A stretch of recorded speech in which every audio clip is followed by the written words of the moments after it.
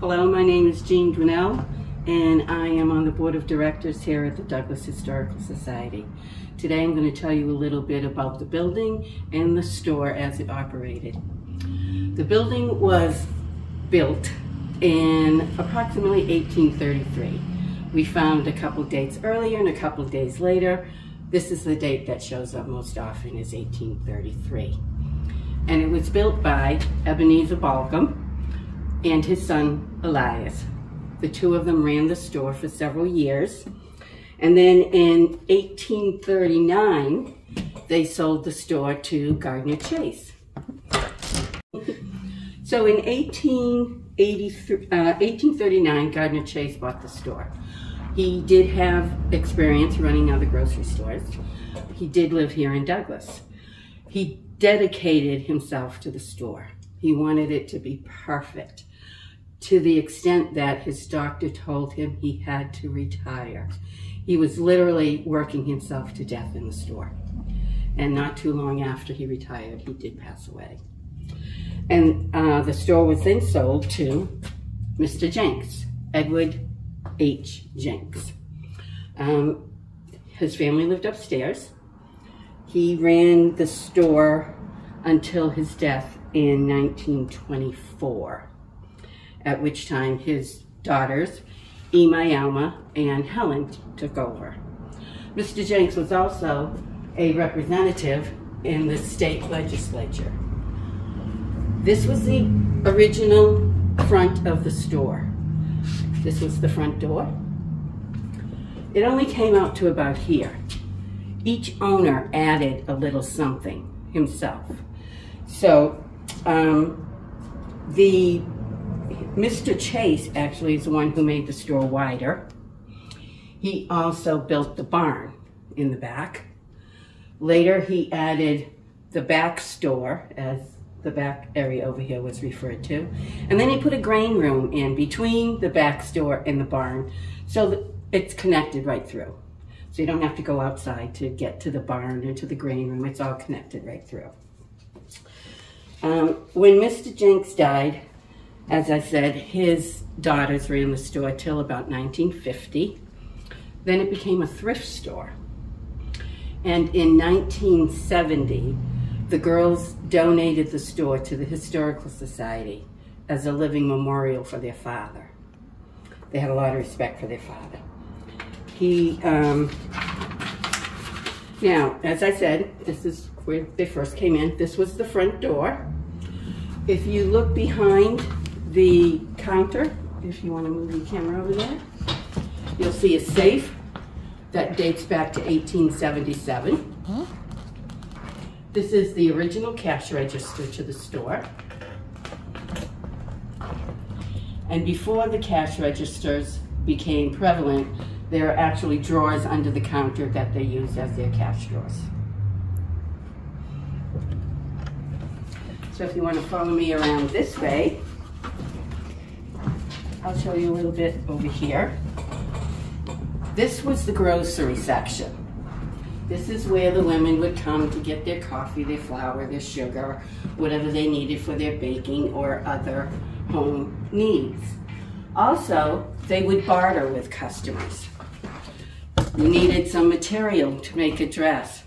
Bring us in an apple pie. We'll take your apple pie, give you the material. We'll sell the apple pie to somebody else. So they did quite a bit of bartering back in the day. Let's see. This 18-foot counter was where they actually went to buy their objects.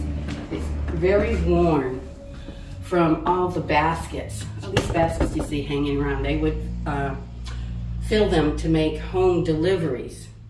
So there's constantly baskets sliding all up and down the counter. In the corner over here, on those shelves, you could get like your Band-Aids and your cough syrup and simple medicines like that. If you needed a prescription, just across the churchyard there was a pharmacy, Stillman's Pharmacy. But a lot of people, got pretty much everything they needed here. You can see on the shelves, on the top shelves, you see a lot of tea boxes, Mr. Jenckes would special order teas and cheeses, and he would go down to the depot in Providence, to the docks, and pick up his orders. They also, as you can see, had a lot of the common things we use today: baking powder, you know, lard. Back in the day, lard was very popular. And this is where they would come. People would bring in their eggs, and we'd sell the eggs to somebody else. On the wall over here behind you, you see a lot of the items that would have been used in their homes. The kerosene lamps, the different things like to polish furniture, and all kinds of equipment to keep their homes good. This behind you, Lisa, is a stove, which would have typically heated a building like this, or even a home. And they were, this one I think is wood, but most of them would be kerosene. The heyday for the store was from 1890-ish to 1920 is when they had their biggest boom. Then more modern things started to come into play. So Mr. Jenckes, as I told you, everybody added something to the store. He added, and we'll get a better look at it later, the big skylight out on the other side of the store. So they all put their own touch onto it. Now, everybody remembers when Amazon became big. Amazon delivers. You don't have to go out. They'll deliver it right to your house. Well, back in the day, the Jenckes store delivered. They had 3 wagons and a sleigh. In case of winter, they couldn't get the wagons out there. But on Mondays and Wednesdays, they had 4 men who worked in the store, 1 woman. And the men would go out to their customers, take their orders on Mondays and Wednesdays. And then on Tuesdays and Thursdays, they would deliver them. Monday and Thursday they went out. Tuesday and Friday they delivered. Wednesday, the store would be open till about noon, and then it would be closed, as most of the other businesses in town did also. And in this case, they would check the carriages, make sure they were all set, make any repairs that needed to be done, go to the train depot or the port and pick up orders that they were waiting to come in. So Wednesday was half work day for customers, and then the rest was getting anything else done that had to be completed to keep business flowing. They, let's see, I told you about the teas and cheeses. You can see tons of barrels around here that would have their flour and their grains, oats, different stuff like that in them. This string, you can see up on the back here, you see a piece of string, roll of string, piece hanging down. People would come to the counter, they bag up their items, maybe have some coffee ground up for them, a bag of flour, they take the string, tie up their bag, and they would take their bag and go home. This scale still works, still pretty accurate. They used this until the state required an electronic scale. So this is original to the store also. And behind you, you can see up above Mr. Balcom's name, and those are all rolls of wallpaper.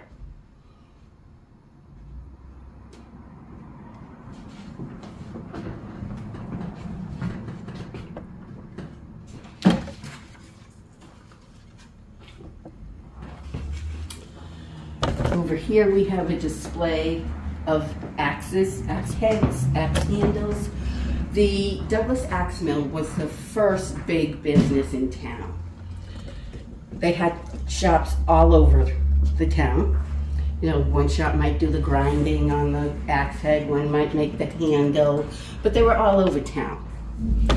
They went to, in 1878, they went over to Europe for fairs and exhibitions. They actually won at the World's Fair in Paris. They came in first, and then went to a couple of other countries where they also won awards. They didn't come in first, but they also won awards. This chest was made special to carry all the axe heads over to Europe. And every design on there is an axe head. It's quite a project.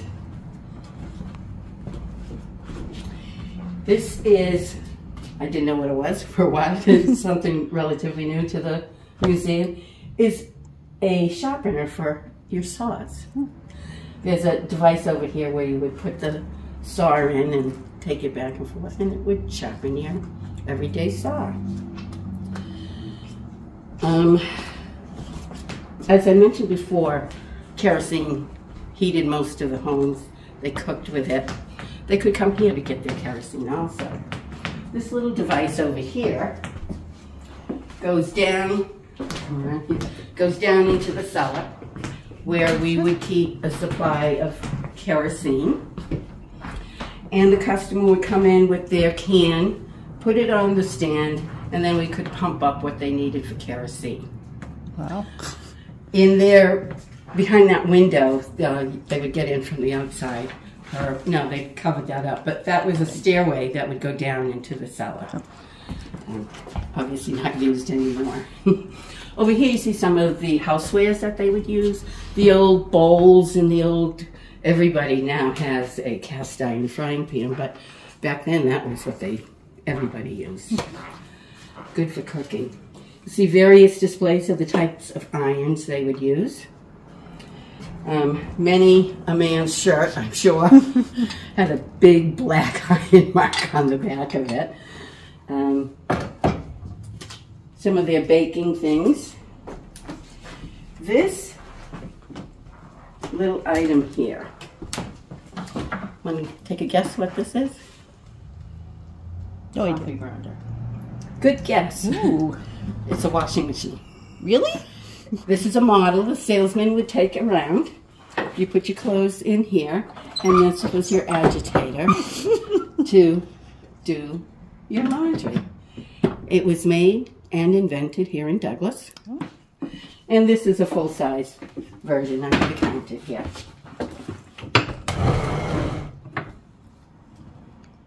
How long would you have to, do you know? No, I don't. Spinning?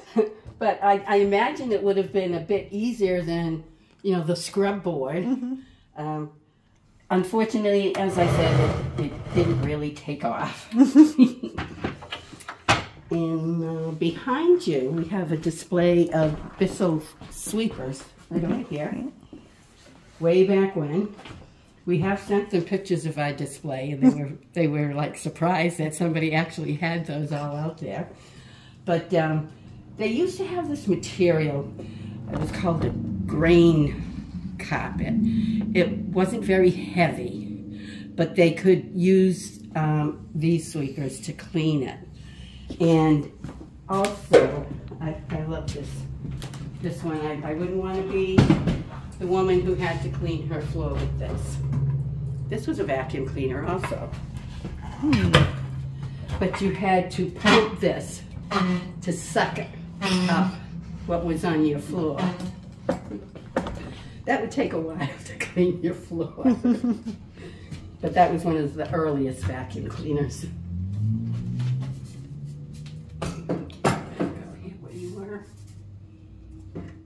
I think someone who could afford that could afford the servants, and the servants would have to go walking around. You're probably right on that.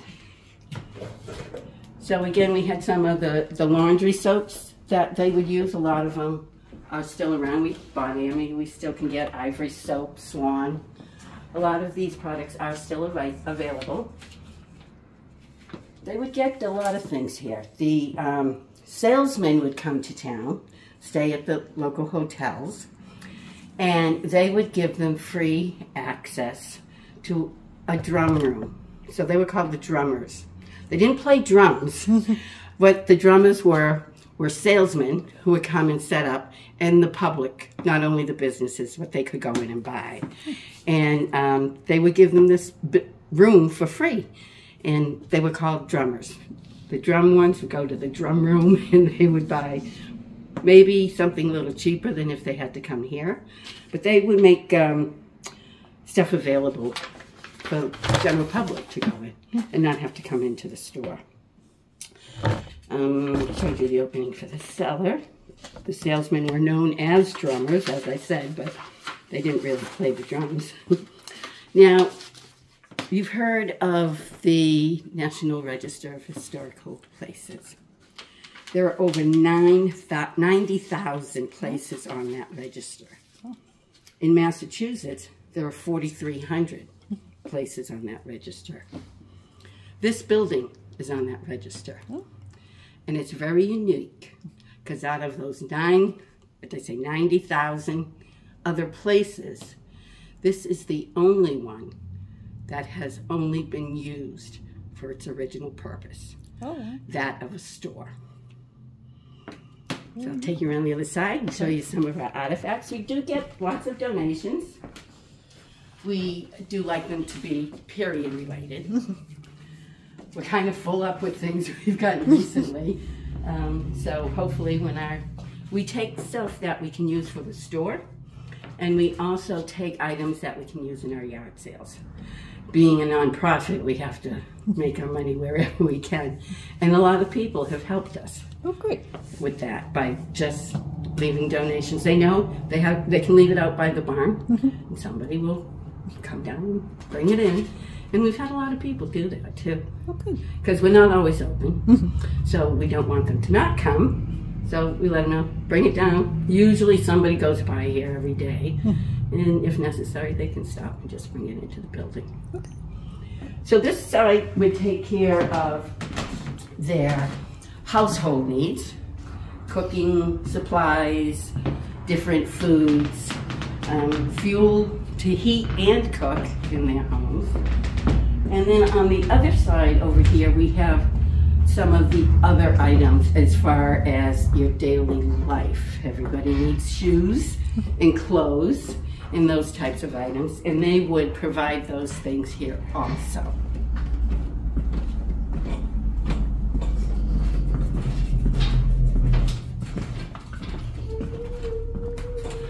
If you look up on the soffit, you'll see books that line all the way around. Those are customer books. They would keep track of things that they charged.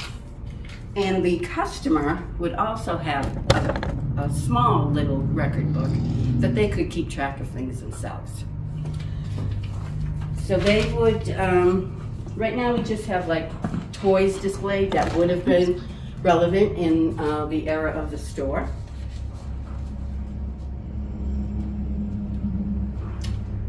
See, we have an old record player here.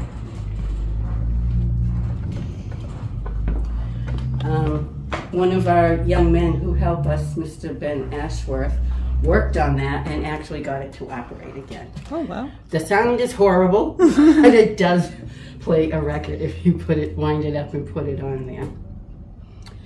This green bench is original to the store, and people who came in to buy shoes would sit on this bench to try them on. A lot of these boxes are original, and the shoes are all original to the store. In the far corner they would get stationary items, and Mr. Jenckes would do his record keeping over here.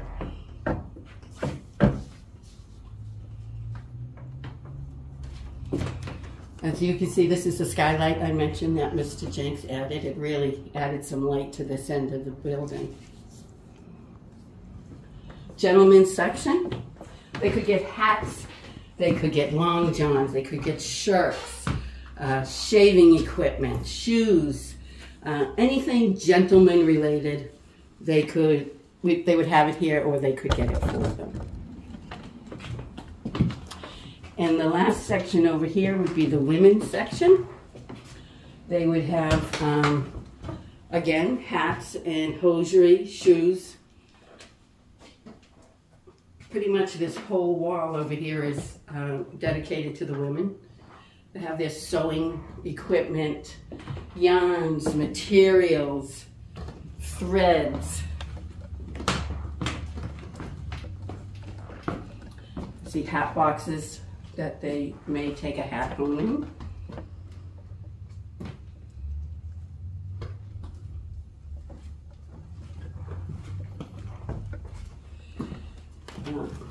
Rug making. These were both donated to the store. Both of these treadle sewing machines were donated to the store.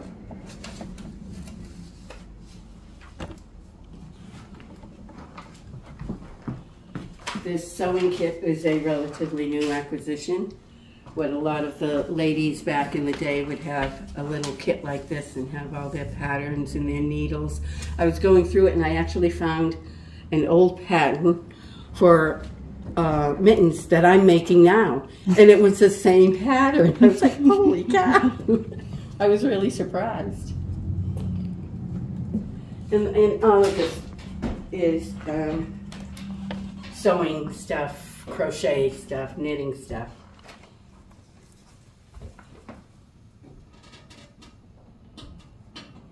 And that's the extent of the museum.